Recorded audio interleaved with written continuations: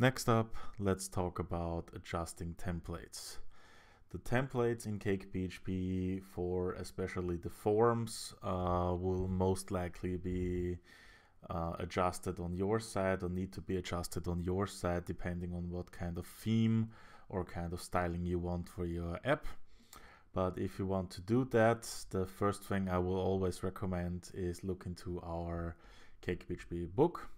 And in here we have our form helper documentation. And if we look for templates, we have a separate section for customizing the templates the form helper uses. And basically the main part you will have to do is go into your view class. So we go into our editor, go into our source view, app view, because this is our main view class for all our HTML templates. And we add this snippet, which is also here copy pastable from the book, where we just say loads the form helper, and we specify a config parameter here that we want to load the app_form config from our config folder. So that is what we have here. I have that here specified. And then we can go into our config app_form PHP. I just created that file and also copy pasted that example in here with some minor adjustments. So let's just explain what we can define in here. We have an input container and we have a form group here. These two are from the form helper itself. So if we now go back to our app view, we specified that we want to load the form helper. Well, the form helper is a CakePHP internal class. So we can also go into API cakephp.org and go to the form helper. So can click on the GitHub icon as well. So this is the CakePHP internal PHP class. And if we go into the default config, we can see here a bunch of template configurations, which are, as you may have now already connected, the same as we can specify in our config app_form file.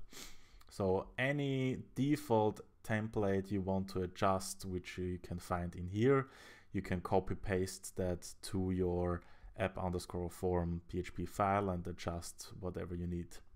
So again, the input container is basically the wrapper for all our inputs. So if we just go and say test in here as well, and I go back to our page and reload that page, look into the generated classes, we can now see, okay, it's input test text. So forgot a space in there. So yeah, this is if you of course want to have default classes or default HTML generated for all your separated form input containers or input HTML wrappers. But sometimes you also want to only have specific variables for specific inputs. So like in here we have the edit blog post form, and we, example given, want to have a special class on the container for the name. So we can do that as well. We can go into our template, into our templates blog posts edit, and we can specify on our this form control where we output the name an additional config that says add additional template variables to that output. And here I just named it custom class and the value is YouTube. So we can copy paste that custom class as well. Going again into our app form class in here and say, okay, output that custom class we provide via our template as well. So if we now go back in here, we can now see we have input, test, and YouTube just on the name input form, but not on the others. The others only have the default input class definitions. All right, so these are, I would say, the main things you will need to know how you can adjust form templates. But sometimes you also want to have a bit more control, or have a bit more programmatically control of what is happening in your templates, because, well, we can also just switch input and label wrappers via the form group. That's why I've also copied it in here. So now first the input is now outputted, and then the label, depending on what kind of templating you want to build, you can do that as well. But again, as said, sometimes you will need a little bit more control other than just replaceable tokens, because you can't do like if statements in here, or some more elaborate configuration or elaborate programmatic control over what is being output.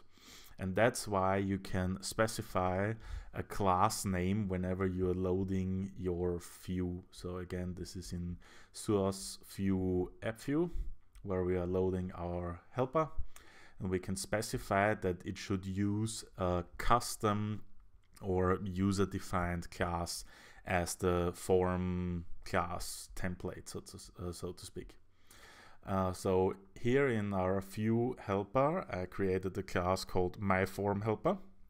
That's the same name as the myForm, just without the helper at the end, because, well, it's all CakePHP helper in the end.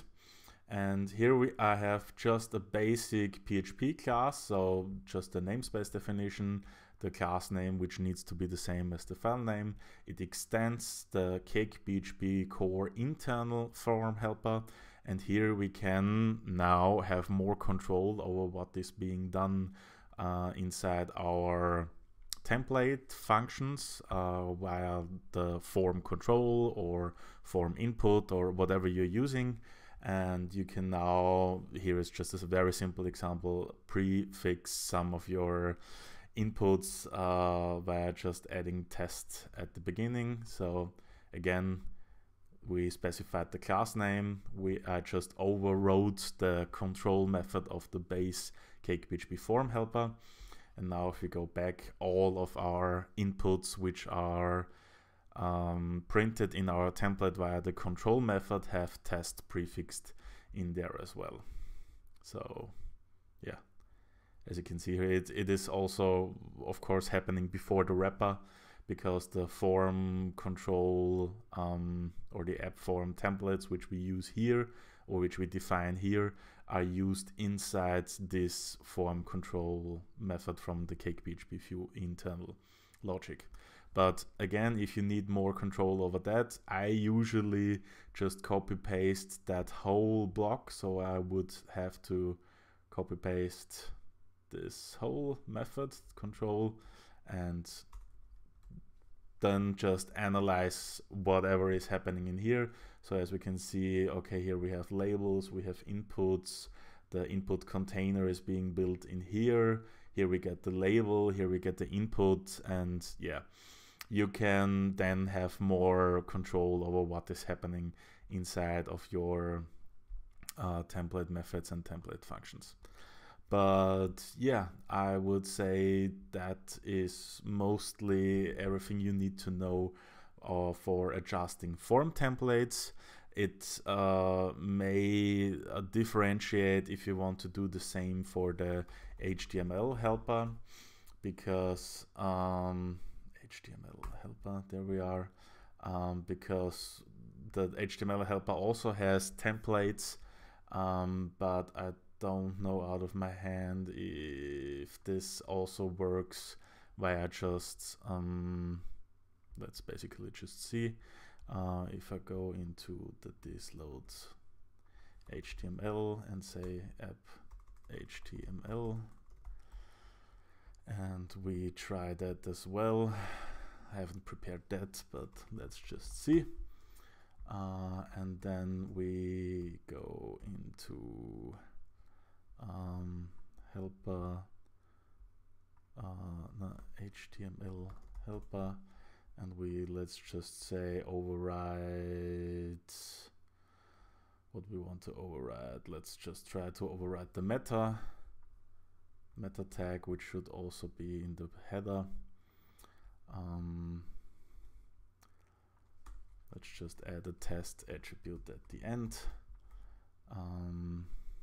Make sure that we are loading that HTML helper via that, and let's just see. No, it doesn't work the same with the HTML helper. But again, you can specify your own class and your own HTML helper class where you can override that config. This kind of template loading is currently just in the form helper as far as I can tell. But maybe we can also add that for the HTML helper as well if enough people really want to use it, or if there is enough desire for that. But yeah, I hope you learned something. You know what to do, and I will see you in the next one.